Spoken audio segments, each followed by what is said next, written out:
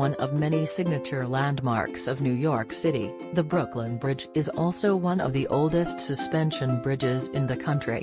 Its 6 lanes, and 1 pedestrian and bicycle walkway, span the East River, connecting Manhattan to Brooklyn. Walking across the bridge remains a tourist pastime.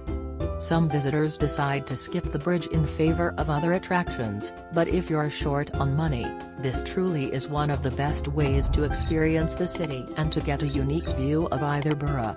You can take the A or C train to the High Street stop in Brooklyn and stroll along the bridge back to Manhattan. It takes about 30 minutes to walk from one side to the other, and it's free to visit. Several of the best walking tours in NYC make stops at the bridge.